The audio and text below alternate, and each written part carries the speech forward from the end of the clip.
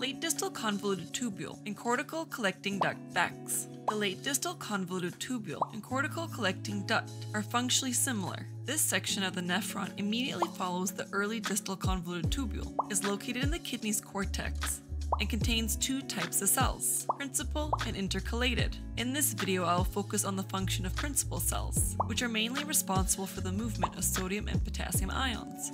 Sodium moves into the cell along its concentration gradient. A sodium-potassium ATPase pump then moves 3 sodium ions into the blood in exchange for 2 potassium ions. Aldosterone has receptors here that increase the number of these pumps present. Potassium then diffuses into the filtrate along its concentration gradient.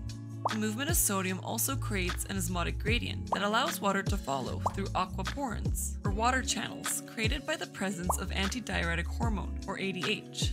Without ADH, this segment is impermeable to water, and those are the facts.